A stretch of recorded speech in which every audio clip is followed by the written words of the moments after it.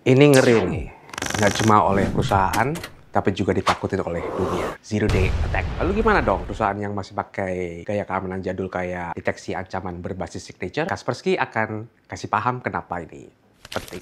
Signature-based detection is a traditional method of detection that was used for years. And how it works, you have a code example that you encountered before, some malicious code, you put this code into the database, and if you found, for example, another sample, you compare this code with this another sample code, and if the code matches that this sample is malicious. The signature-based analysis is quite old, and I think it almost doesn't used when you detect 0 days. Because when you detect 0 days, you're using a multi-level approach. It includes a lot of technologies like vulnerability detection algorithms. When you use heuristic analysis, different kind of system watchers, which basically watches the sequence of potential malicious execution and stuff like that. And of course, when you detect in 0 days, you search the system search for anomalies. AI right now often used, but to detect a 0 day automatically, it's only part of the problem. The manual intervention of a highly skilled security researcher is needed to properly analyze these 0 days and inform the vendor that this is a real 0 day and it's dangerous.